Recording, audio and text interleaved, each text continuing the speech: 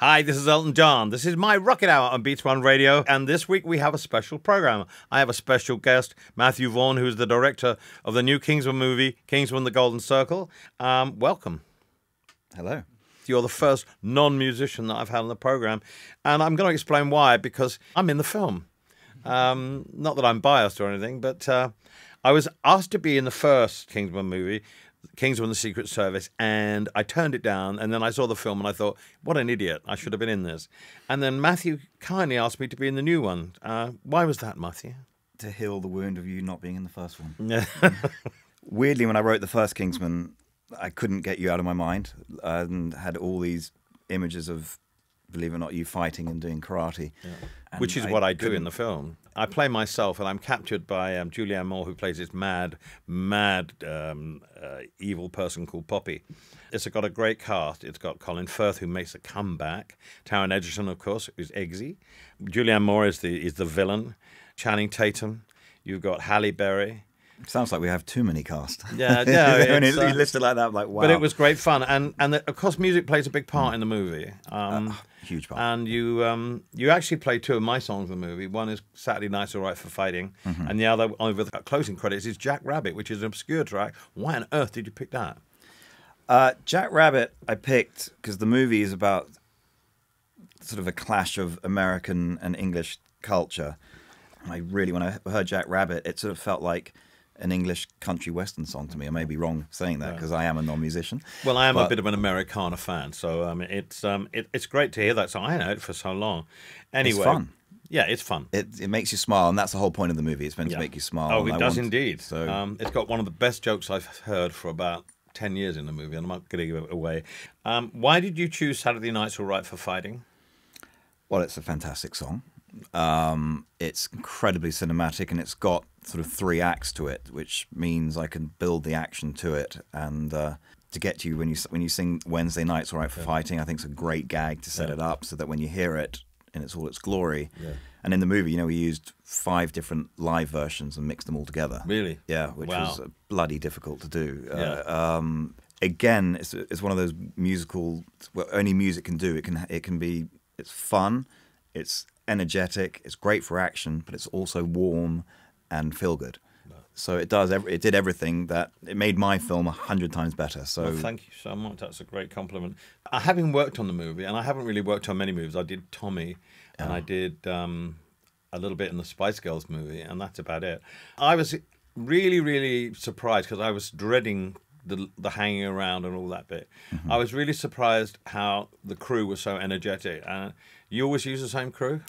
Yeah, a lot of the guys, we've been working together for nearly 30 years, and I think you become like a family, and there's no airs or graces, and everyone just mucks in and gets on with it, and I think it's important because they lifted me up. I can tell you, the energy never sagged for me, and also most of my scenes are really with Julianne Moore and Colin Firth, who aren't bad actors, and they really helped me a lot as well. The first film you directed was Layer Cake, which happens to be one of my most favourite movies of all time, with Daniel Craig. It was just a fantastic movie. Thank you. And since then you've done Stardust, Kick-Ass, X-Men First Class, Kingsman: Secret Service, and this new Kingsman, Golden Circle.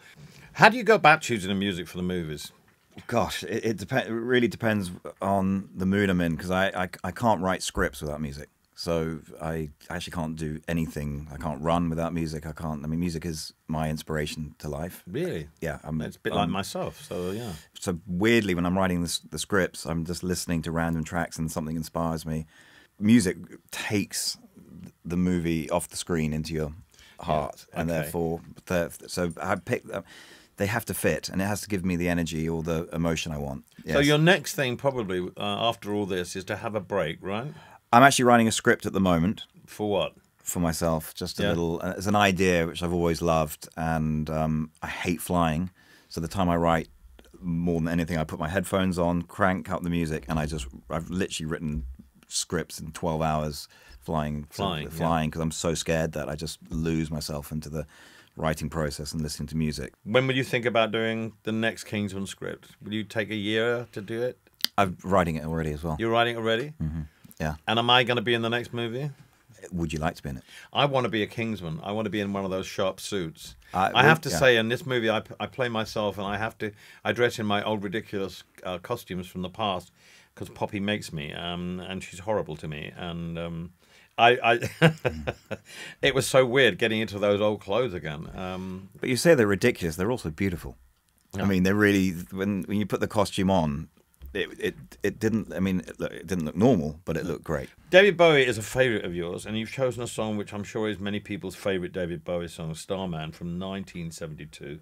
And it was a late addition to the Rise and Fall of Ziggy Stardust and the Spiders from Mars.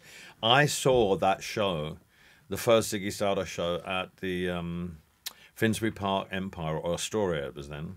And it was Roxy Music with Brian Ferry, with Eno with long hair and nail varnish and lipstick, playing first, and then Ziggy Stardust. It's one of the best shows I've ever seen in my life. It was just visually stunning, and the Spiders from Mars were a great band with Mick Ronson on guitar. Why did you choose this one? Basically, it sounds crazy. I was really into Pet Shop Boys, Right. and I had a huge argument with my mother, who was like, "This isn't music." I'm going, "It really is," and I didn't realise back then that "You're Always on My Mind" was a cover. I thought they'd written that, and my mother's like, "I've had enough of this. Right. You need an education." Right. So we sat down, and she played me a lot of Bowie, like a lot of his albums, and I was like, "Oh, this is pretty incredible." And so I went into the whole Bowie thing, and also into your music, and I Did you dress grew like up. him? Which stage? I would say I tried. Not the Aladdin Sane stage, maybe, but did you? G&G. No, I Did you ever wear platform shoes, Matthew? I need to with my wife, but after Let's Dance, I did have a dodgy suit and rolled up the sleeves. Yeah. But I can tell you a funny story about Bowie. Right. All right, and my mother died, sadly, so rest in peace.